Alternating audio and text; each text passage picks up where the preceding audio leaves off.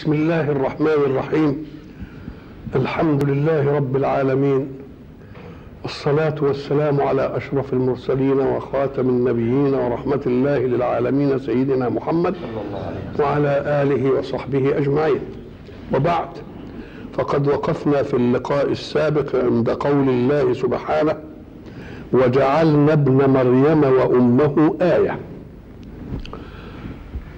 حين يوجد لفظ مفرد ولكنه خبر عن اثنين، يبقى لا بد أن يكون الاثنان مشتركان في الخبرية، الاثنين. قول الله وجعلنا ابن مريم وأمه آية، الآية ليست من واحد منهما، الآية من مجموع الاثنين، لأن الآية هي إيه؟ أن ابن مريم ولد من غير أب، ومريم أنجبت من غير زوج. تبقى المسألة منهم الاثنين ولا لا؟ هل تكون الآية في واحد منهم دون الآخر؟ لا، الآية لازم تبقى من الاثنين. ونظرا لأن الآية تبقى من الاثنين والاثنين على السواء في الشركة، يقوم الحق في عدالة النص يجيب مرة وجعلنا ابن مريم الأول وأمه آية، ويجي في آية تانية يقول وجعلناها وابنها آية للعالمين. الله، ده عدالة النص، يعني مش دي حتى في الأولوية ان ده يبقى الأول وده الثاني، لا، مرة يجي الأول ومرة لأنهم الاثنين سواء في في خبرية الآية، ما فيش واحد متميز له نصيب أكثر من الآخر. فهنا قدم مين؟ وجعلنا ابن مريم، وبعدين عطف عليه مين؟ أمه، وجعلهم الاثنين في الآية الثانية إيه؟ وجعلناها الأم وابنها الابن آية. يبقى عدالة توزيع في النص ولا لا؟ ليدلك على أنهما في الآية شريكان، ما يمكنش تتحقق الآية بواحد منهما، ولا واحد منهما أولى من الآخر فيوجد الأول وده يوجد الثاني، ده مرة يوجد الأول وده مرة يوجد الأول. وجعلنا ابن مريم وأمه آية. وما وجه الآية؟ الآية هي الأمر العجيب الذي يثبت لنا طلاقة قدرة الخالق في الخلق. لأن لو كلنا هنيجي من أب وأم نقول هي الميكانيكا كده، ما يمكنش. قال لك لا، ده مش ميكانيكا، ده إرادة حق. يجيب من اثنين جايز، يجيب من أب دون أم جايز، يجيب من أم دون أب يجيب جايز، يجيبهم من الاثنين جايز. تبقى دي طلاقة ايه؟ طلاقة قدرة، مش ميكانية مقتدر، لا، دي طلاقة ايه؟ قدرة. وحتى في اكتمال العنصرين الاب والام يوجد، يقول لك برضه مش ضروري اجيب، مش كده؟ لله ملك السماوات والارض، مش قال يخلق ما يشاء؟ يهب لمن يشاء اناثا ويهب لمن يشاء الذكور، أو يزوجهم ذكرانا وإناثا ويجعل من يشاء عقيما. تبقى هي مش ميكانيكا يا سيدي. خد حبوب واعمل لولب واعمل مش عارف ايه، وبعدين ربنا يريد يقوم يخليه يزرع ازاي ما يعرفش، وتلتفت تلاقي جت. اذا مسألة طلاقة ايه؟ طلاقة قدرة، وإن قامت أمامها حواجز البشر أو حواجز الكبر، بدليل ان ايه؟ زكريا مش قال ايه؟ امرأتي عاقر وانا بلغت من الكبر عتي. قال له الله كذلك قال ربك هو علي هين، وانا خاضع للمسألة ديت مش خاضع ليه. وجعلنا ابن مريم وامه آية. طيب اجعلهم آية واتولدت، وما دام اتولدت على غير هذه الطريقة المفروض انها تعمل ايه؟ انها تضطهد وتطارد وتستحي. مش بقى فجاءته تمشي على استحياء. تبقى طبيعه المراه انها لما ينعمل حاجه كده يعني تخضع، تبقى فما بالك دي جاءته احداهما تمشي على استحياء لانها راح تنده لفتى يكلم ابوه، فما بالك اذا يعني كانت هتبقى حامل للولد كده وهي ما عندهاش راجل، تبقى ايه شكلها دي؟ تبقى مساله صعبه قوي. ولذلك هناك يقول ان الامام محمد عبده لما كان في باريس قاموا قالوا له في حديث عندكم اسمه حديث الإفك، لما اتهمت عائشة أم المؤمنين وربنا برأها، قال ايه وحصل؟ قال له بأي وجه قابلت عائشة أم المؤمنين زوج محمد، بأي وجه قابلت قومها بعد حديث الإفك؟ بقت تقابلهم ازاي؟ فرد ربنا ألهمه كده وقال له بالوجه الذي قابلت به مريم قومها حين جاءتهم تحمل. الله يا سلام، الله اكبر يا مولانا، الله اكبر يا سيدي، ما شاء الله. ما هو عايز ياخدها يعني طعنه في الايه؟ في الاسلام. قال له إيه عائشه قابلت الناس ازاي بوجهه؟ قال له يا اخي سهل، بالوجه الذي قابلت به مريم قومها اذ جاءتهم تحمل. طب ما دام مساله جايه كده من ربنا وربنا بحب يبرأ، هو مش عائشه قالوا لها قومي اشكري محمد عشان بقى اتبرأت، قالت وانا اشكره ليه؟ انما اشكره من برأني هو الله، فواحده برأها ربها، دي ايه بقى شغلانه؟ ده بزياده دي. نعم. طيب ما دام هتضطهد وتبقى كذا وكذا، الا ان الله سبحانه وتعالى اللي كان يجب ان يغار، اللي كان خاطبها وحمل حصل كده يقوم بقى يتشكك فيها بقى ويزهد فيها وبتاع وخلاص، قال هو اللي ايه يقعد يخدم فيه. شوف ربنا منزلها على قلبه ازاي، مع ان كان المفروض انه يعمل ايه؟ انه ولا يشوفها. لكن قلنا قبل كده واعلموا ان الله يحول بين المرء وقلبه. قلبه كان يجب انه يتغير عليه، انما ما يتغيرش. بس كل اللي قالوها كلمه واحده، قال لا بس انا عايز يا مريم تقولي لي يعني الحكايه دي، في عمرك شفت شجره من غير بذره؟ قامت هي ضحكت وقالت له نعم، الشجره التي انبتت اول بذره. الله اكبر يا مولانا، كلام لا يكون الا من الفتح، ما شاء الله. نعم. طب اللي مضطهده بقى كده وجاريه وخايفه من الناس ومش عارف ايه وبتاع، ربنا لازم يدي لها مكان تأوي اليه عشان تعيش. يقول ايه بقى؟ آية وأويناهما إلى ايه؟ ربوة ذات قرار ومعين. ودانا حتة تقويهم. لما يقول انت تسمع كلمة الإيواء، معنى الإيواء يعني ايه؟ أن إنسان مضطر إلى مكان يعيش فيه فنعمل له إيواء، وهي مضطرة دلوقتي مضطهدة وكل الناس بتنظر لها نظرة مش تمام، يبقى لازم ربنا يهيئ لها ايه؟ مكان. إيواء قال ايه؟ الإيواء ده عايزين ايه؟ تأوي إليه، لازم فيه مقومات الحياة. مقومات الحياة تبقى ايه؟ أول حاجة الهواء، وبعدين المية، وبعدين الطعام. 3 حاجات.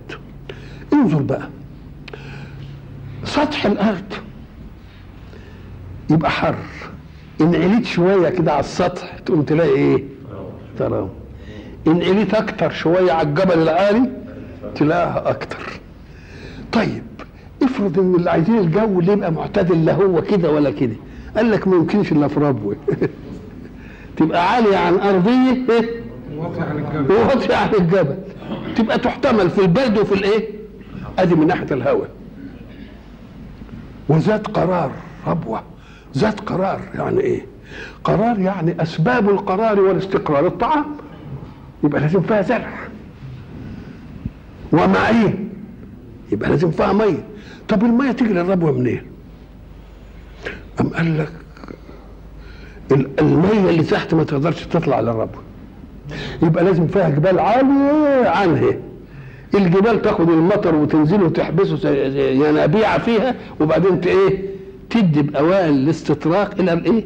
الى الربوه، بحيث انهم يشوفوا الميه كده معين، يعني تشوفوا بعينك ذات قرار ايه؟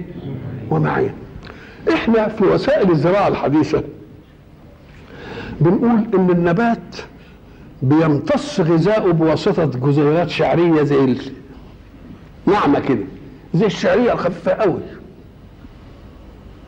الشعيرات دي ان الميه كترت عليه تعطب، وما دام تعطب ما توصلش الغذاء، يوم النبات يصفر ويبقى عايزين ايه؟ عايزين الماء يمر على الشعيرات تاخد حظها والماء ما تستقرش، لازم تنزل. اللي يسموها عندنا المياه الايه؟ الجوفيه. يقوموا يعملوا مصارف. عشان تعمل ايه المصارف؟ تاخد المياه الايه؟ الجوفيه اللي زايده دي، عشان اجيد النبات ما يعطبش ويصفر ويقع. اذا لازم نعمل مصارف. طب والربوه مصاريفها تبقى ايه؟ الارض الواطيه اللي تحتها. تقعد تمص الميه، يبقى الجبل العالي يدي لها ميه تاخد الجذور والثاني يعمل ايه؟ يشدها. قال لك وكمان حاجه ثانيه، لما يجوا في كاليفورنيا مثلا ابتدوا يقول لك اننا نروي من فوق الرش، لان هيؤدي حاجتين اتنين، يدي للجذر ياخد على القد ويغسل الورق من الاتربه والاشياء، فالتمثيل الكروفيل بتاع الورقه او الرئه زي ما بيقولوا يبقى ايه؟ سليم. ولذلك ربنا لما حب يضرب المثل بالارض اللي تؤتي اكلها مرتين قال ايه؟ ايود احدكم ان تكون له جنه بربوه فاصابها وابل فان لم يصيبها وابل نادى على الاقل فاتت اكلها ايه؟ ضعفين. يبقى ربوه دي فيها كل المواصفات ولا لا؟ مواصفات على ارقى مستوى، مصارف مغطاه زي ما بيقولوا، الواطي يسحب والجبل ايه؟ يدي، والهواء بين لا هو من العالي البارد القوي ولا هو من تحت الايه؟ الحر القوي. وبعد ذلك ان الجبل اثرت ميته عن الربوه يبقى على الاقل يجي له بالندى بالليل والطل برضه يديله الايه؟ يبقى ده قرار ولا مش قرار؟ مش تقعد في حته وبعدين ما تلاقيش تتنقل في حته ثانيه، لا ده حته فيها الايه؟ فيها الاستقرار والسكون والهدوء، لان مقومات الحياه متتاليه متواليه. بعد ذلك يقول الحق قضيه عامه ناسب ان يتكلم عن المطعم، فقال بقى يا ايها الرسل كلوا من الطيبات واعملوا صالحا. يا ايها الرسل، هو خاطبهم مره واحده كده كلهم كده؟ أم قال لك لا، القران كلام الله القديم، مش جاي لا ساعه محمد ما جه، ده ظهر بس ساعه محمد ما جه، انما هذا الخطاب لكل رسول جاء، فكأن الخطاب العام لكل رسول ايه؟ يا ايها الرسول كلوا من الطيب، بما مجموع الرسل كلها يجي لها امر بايه؟ كلوا من الايه؟ الطيب. وبعد ذلك نجد ان بعد الامر للرسل انهم ياكلوا من الطيبات جاء العمل الصالح بعد الاكل من الطيبات، وجيه قال اسمعوا كلامي لانني انا عليم وخبير بكل شيء، لانني اللي خلقتك واعرف متى تستقيم بنيتك للحركات الصالحه وللخير. لا تستقيم بنيتك للحركات الصالحه وللخير الا ان كنت تاخذ مطعما حلالا طيبا. انا خلقك على كده، لازم تبني ذراتك من حلال علشان ايه؟ عشان يجي العمل الصالح. دي في الالات عندنا تنفذ المواصفات بتاعه الحركه وبتاعه الاله ما تزرجنش. ان كنت تريد ان تتجه الاله الى صالح العمل فخلي المطعم بتاع الاله دي ايه؟ من حلال، عشان الذرات اللي تنبت فيك تبقى ذرات ايه؟ ذرات حلال. وما دام ذرات حلال تبقى متجانسه غير متعانده، غير ايه؟ لان الاله اللي فيها ادواتها صالحه وبعدين يدخل عليها حته بتاعه كده يجيبها الواد الغشاش يحطها كده مش عارف ايه، الادوات الثانيه تزعل ويمكن تطردها وما تمشيش الاله. فقال ان كنتوا عايزين تعملوا الصالح اعملوا ايه؟ كلوا من الطيبات واعملوا صالحا وخذوا القضيه لانني الخالق. ولذلك رسول الله صلى الله عليه وسلم جاءت له ام عبد الله، وام عبد الله دي اخت شداد بن اوس، فارسلت اليه في يوم صائم حر شيئا من لبن يفطر عليه رسول الله، وهو يعلم ان ام عبد الله اللي هي اخت شداد ما عندهاش شاة، فارسل اليها وقال من اين جئت بهذا اللبن؟ فارسلت اليه وقالت لا من شاة عندي، وهو عارف ان ما عندهاش شياه، ده فقيري. فبعت له ومن اين جئت بالشاة؟ قالت بمال عندي دبرته واشتريت الشاة فشرب منه. يبقى تحرى رسول الله صلى الله عليه وسلم انه ايه؟ مع ان انت لما يجيب لك حد حاجه ما انتش مسؤول علشان تعرف ازاي دي، انما ده رسول وبينفذ النص بالايه؟ كله من الطيبات كله، وهو عارف ان دي ما عندهاش يبقى جايبها منين؟ إيه؟ الرسول عليه الصلاه والسلام يقول ايه؟ ان الله سبحانه وتعالى امر المؤمنين بما امر به رسله فقال يا أيها الذين آمنوا كلوا من طيبات ما رزقناكم، لأنه قال للرسل كلوا من طيبات ما رزقناكم. وبعد ذلك يقول رسول الله صلى الله عليه وسلم إن الله طيب لا يقبل إلا الطيب، وقد أمر المؤمنين بما أمر به رسله، وإن الرجل ليصبح أشعث أغبر، يعني من الضرب في الأرض وملهوف على الدنيا وبده يجيب ويجيب ويجيب ويجيب، ومطعمه من حرام ومشربه من حرام وكسوته من حرام ورزقه كله من حرام، ثم يرفع يديه إلى السماء ويقول يا ربي فأنى يستجاب له. ازاي يستجاب له؟ ده جهاز الإرسال وحش، جهاز الإرسال ملخبط، تدعي ربنا بيه ما ينفعش الكلام. وإن هذه أمتكم أمة واحدة وأنا ربكم فاتقون. الأمة قلنا الجماعة التي تجتمع على دين واحد، وقد تطلق على الفرد الواحد حين يكون فيه خصال متعددة من المكارم، لكن هذه الخصال ما تجيش عادة في واحد، تبقى لازم منطورة فيه، ما يبقاش واحد كريم وواحد شجاع وواحد، او يبقى عالم وشجاع وحليم ومش، ما يبقاش كله كده، كل واحد ياخد له ايه؟ لحظة. انما واحد يبقى فيه كل خصال الخير، قال لك هو سيدنا ابراهيم بس. ربنا قال فيه ان ابراهيم كان امه، يعني جامع لخصال الايه؟ جامع لخصال الايه؟ الخير. فربنا بيقول الامه بتاعكم الدين دين واحد، وما دام امه واحده تيجي يقول لك ازاي يقول امتكم امه واحده، ومع انه يجي في ايه ثانيه يقول لكل امه جعلنا منكم شرعه ومنهاجا. طب ازاي يبقى امه واحده؟ أم قال لك لا، اصل الحاجه مكونه من اثنين، دين يشتمل العقيده والاخلاق التي لا تختلف، وده كل الاديان متحده فيها. شرع لكم من الدين ما وصى به نوحا والذي اوحينا وما وصينا به، كل واحد. امال بتختلف في ايه؟ قال لك بيختلف فيما يعالج حركه الحياه بمناسبه كل عصر والذي يعيشون فيه. التشريع يعني دي تعمل كذا ودي تعمل كذا، انما العقيده حد اختلف فيه يبقى امه واحده، اي في عقائدكم والخلق ما حدش فيه خلاف، لكن بتختلفوا في ايه؟ في الشريعه والمنهج. ولذلك قال ولأحل لكم بعض الذي حرم عليكم. مثلا كان زمان لما في الامم الاخرى لما تيجي نجاسه على ثوب يقول يقطع الحته اللي عليها الثوب، مخففه وقال لا يبقوا اغسلوه كده ومش عارف ايه وبتاع الله. يبقى اذا الشريعه هي اللي بتتغير، الشريعه اللي هي ايه؟ الاحكام الجزئيه التي تتعرض لاقضيه حركه الحياه. اما العقائد التي تنبع عنها حركه الحياه اصلا فما ايه؟ لا تتغير ابدا. ما دام امتكم امه واحده اتقوا الله بقى في هذه الامه الواحده، لان احنا القران تكلم عن المؤمنين وكفار. الكلام دلوقتي هو المؤمنين، انتوا امتكم امه واحده، تقوموا تشوفوا بقى الاصول ما تفرقوش بعض بقى زي ما بيحصل دلوقتي. يجي كل واحد يجتهد في حكم فرعي ان التاني ما عملوش يقولوا انت كافر. ليه؟ لان الناس عايزه تنهب من الدين الجامع سلطه زمنيه لنفسها. سلطه ايه؟ ان الذين فرقوا دينهم وكانوا شيعا لست منهم في شيء. امه واحده. والله سبحانه وتعالى الامور التي حكمها بالنص الصريح المحكم ما فيش فيه خلاف. الامور التي تركها لمحض الاجتهاد ما يذهب اليه المجتهد يبقى خلاص اقبله.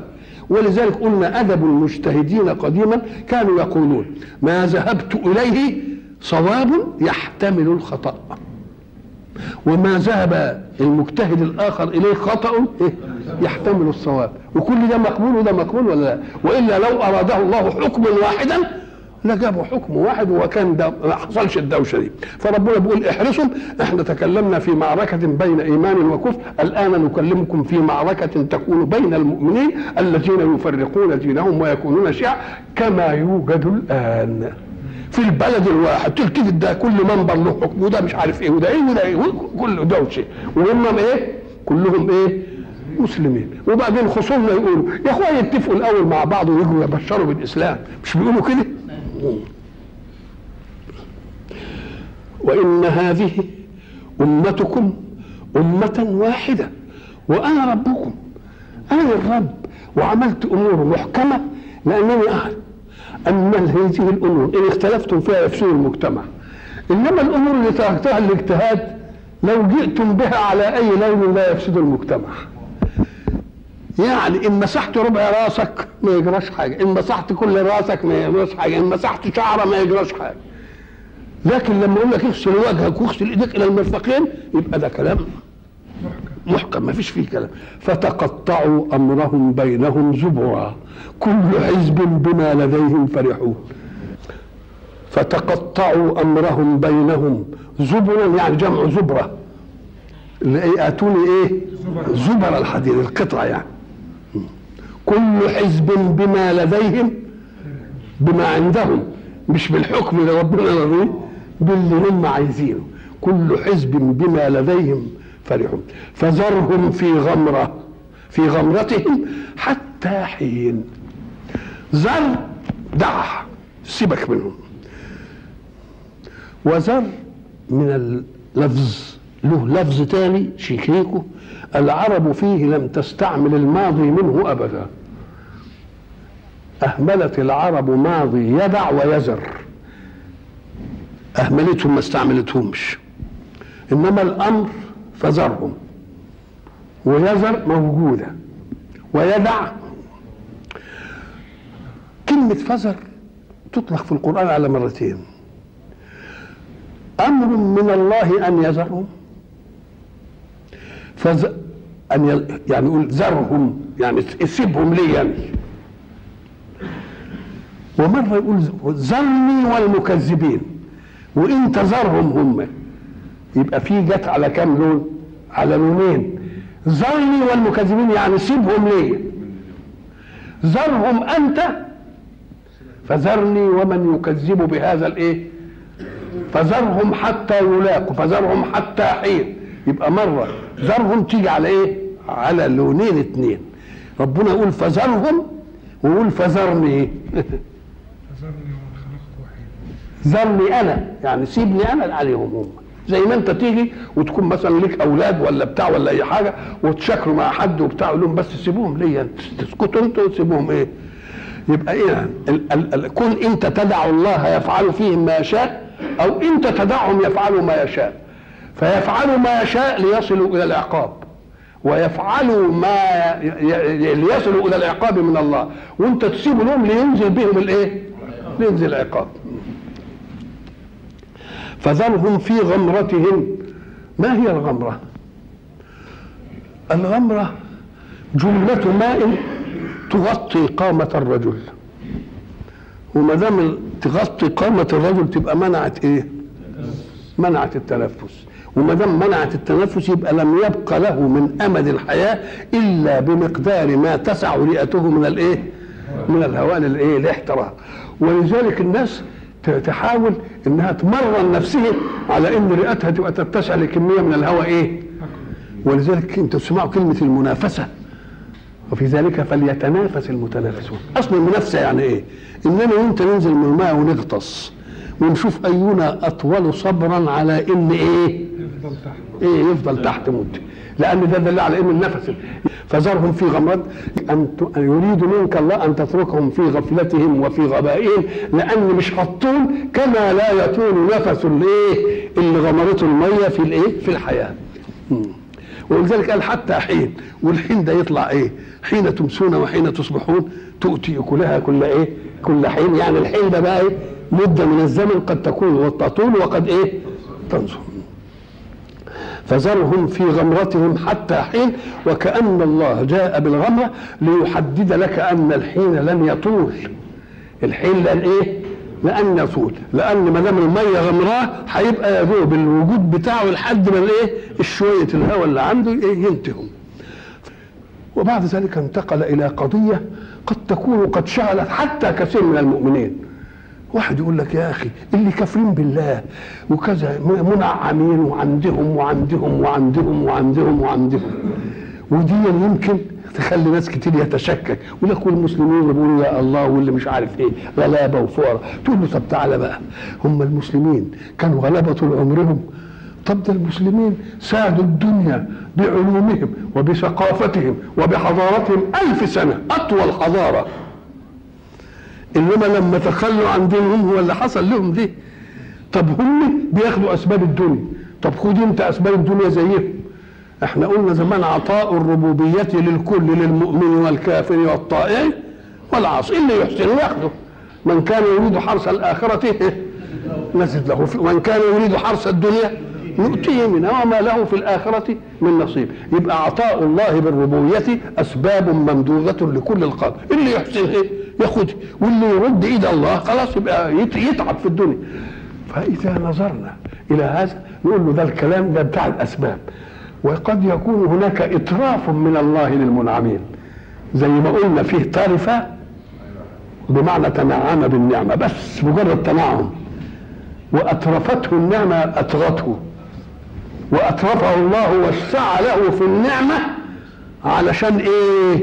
لما يضيقها عليه تبقى شديدة. إيه يعني؟ قلنا الآية اللي هي إيه؟ فلما نسوا ما ذكروا به فتحنا عليهم أبواب كل شيء حتى إذا فرحوا بما أوتوا أخذناهم بغتة فإذا هم إيه؟ مبلسون أي آيسون. وبعدين ربنا بده يعالج القضية، يقول لك إيه؟ اوعى تفتكر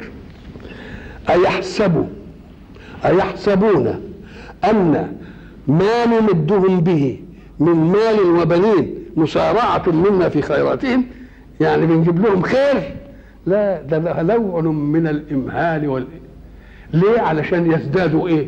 ولذلك يقول في آية فلا تعجبك أموالهم إنما يريد الله إيه؟ أن يجعلها عليهم حسرات. كانت عنده نعمه كده وبعدين يقول له مرض ولا حاجه ويبص يلاقي النعمه هتبقى بعده وهو يودع ويمشي. قال لا، تبقى المساله مش احنا ما بنسارعش لهم في الخيرات. ما تحسبوش ان الذي نمدهم به من مال وبنين نسارع لهم في الخيرات. وبعد ذلك يجيب بل لا يشعرون. ساعه ما تسمع كلمه بل تبقى بتبطل الكلام اللي قبله وتثبت الكلام اللي ايه؟ اللي بعده. يعني ما تحسبش اننا بنعمل العمليه دي، بل نريد العكس، بس هم مش شاعرين، فاهمين اننا بنديلهم وبنحبهم. أيحسبون أنما نمدهم به من مال وبنين نسارع لهم في الخيرات، هم حاسبين ديا؟ لا، نبطل هذه القضية أننا نسارع لهم في الخيرات. أما الحق إيه؟ بل لا يشعرون بالمكيدة أو بالفخ المدبر لهم. نسارع لهم في الخيرات. كلمة المسارعة ترد في القرآن على معاني، مرة يتعدى فيها بإلى، وسارعوا إلى مغفرة من ربكم، أدي إلى، ومرة يقول يسارعون في الخيرات. إيه الفرق بين الاثنين؟ قال لك سارع إلى كذا إذا كنت خارجا عنه ونريد أنك أنت تخطو خطى عاجلة إليه، لكن لما تكون أنت في الخير برضه نقول لك ارتقي، سارع في الخير، أنت في الخير برضه بس ارتقي في إيه؟ ارتقي في الخيرات. يبقى ذيك يخاطب بها اللي لسه ما دخلش، والتانية يخاطب بها من؟ اللي داخل في الخيرات، نقول له إيه؟ ارتقي فيها، يعني أنت مظروف في الخيرات. نسارع لهم في الخيرات بل لا يشعرون إن الذين هم من خشية ربهم مشفقون. الخشية هي أشد الخوف، لأن الخوف مرة تخاف من حاجة وبعدين تقول لكن يمكن ربنا مش عارف إيه، لكن مش عارف تجيب برضه أسباب الإيه. إنما الخشية بقى مقفلة، الخوف مقفل، ما فيش عندك منفذ للأمل فيه. يبقى الخشية هي أشد أنواع الإيه؟ الخوف الذي لا تهب فيه هبة تشعرك بلطف، يبقى ده اسمه إيه؟ خشية. طب مشفقون يعني إيه؟ من خشية ربهم مشفقون. مشفق يعني ايه؟ اشفق يعني خايف من الحكايه دي، عشان ايه؟ طب ده دي مدح لهم ولا ذم؟ أم قال لك لا، ده مدح، لانه ما دام من خشية ربهم مشفقون يقوم يمنع اسباب الايه؟ الخشيه دي. يعمل ايه؟ يعمل طيب. اذا فالاشفاق والخشيه نشوفها اشفاق من ايه؟ من اجل ان تمنعك عن المعصيه الولد اللي قاعد طول السنه يقول لك انا خايف لا اسقط، يقوم يبتدي يعمل ايه؟ يذاكر. يبقى هو من خشيات الايه؟ السقوط الجدع يذاكر. اهو المؤمن كده. في ايه ثانيه هناك ووضع الايه؟ الكتاب فترى المجرمين مشفقين مما فيه. طب هم مشفقين من ايه؟ أم قال لك اهو ده الاشفاق اللي ممدوح اشفاق قبل وقوع الواقعه، لانه يجعلك تلجأ الى اسباب النجاه. انما الاشفاق بعد الواقعه اهو ده بقى الخيبه دي. يبقى دي من خشيه ربهم مشفقون دليل الايمان. لكن ووضع الكتاب فترى المجرمين مشفقين مما فيه، نقول له اصل الاشفاق مش كده، مش وقت عمل دلوقتي، ده الكتاب اتنشر اهو خلاص وانتهت المساله. يبقى مشفقون ده ما ايه؟ ما لهمش امل في انهم ينجوا. اما الاولانيين مشفقين فلا يفعلون الافعال التي توصلهم الى عقاب الله الذي يخشى. يبقى لما تيجي تقول لك هنا ده مشفقون وهنا مشفقون، اشمعنى دي كده واشمعنى دي كده؟ نقول له لا، هذا الفرق بين الاثنين. والذين هم بآيات ربهم يؤمنون والذين هم بربهم لا يشركون. الله، تبدو مسألة الإشراك دي تيجي أول حاجة.